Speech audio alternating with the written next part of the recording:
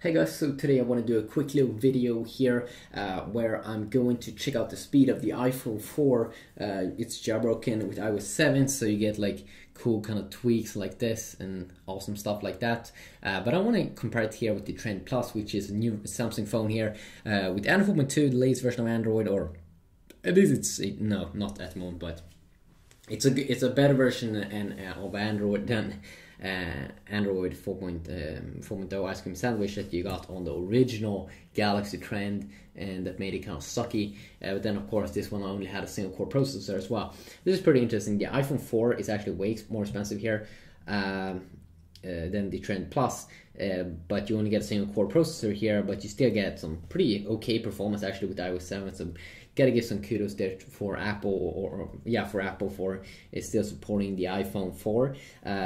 So this one has dual core processor, 1.2 GHz, which could be interesting to compare in gaming. Definitely.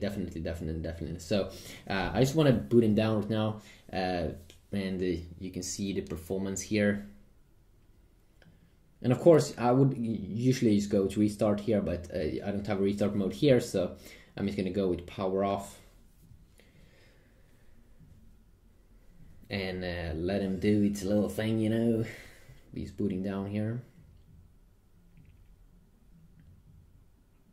Okay, I don't know which one was the winner there. Both seems to be very quick there.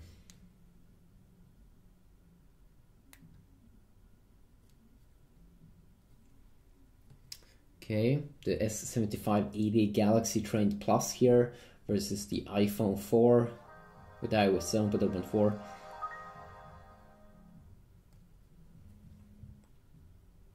in the speed test here.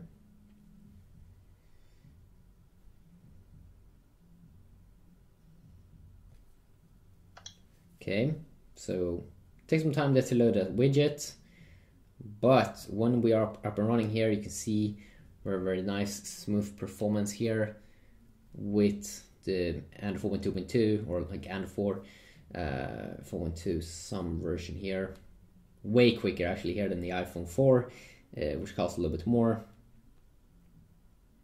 So Android 4.2.2, you can kind of see that the display seems also to be bigger here. This one has of course a 3.5-inch display, but I gotta give some kudos also for Android, for Google team there behind Android. I mean, it's so good speed. But then again, I mean, iPhone 4 can actually run iOS 7 pretty good actually. I mean, it's pretty smooth performance as well. Okay, when you open stuff up, it's not super smooth, but I might compare these two more in different areas. And then also remember, it is jailbroken, so that can definitely affect the experience there a little bit. So yeah, just wanted to do the video. Hopefully you did enjoy. Peace out.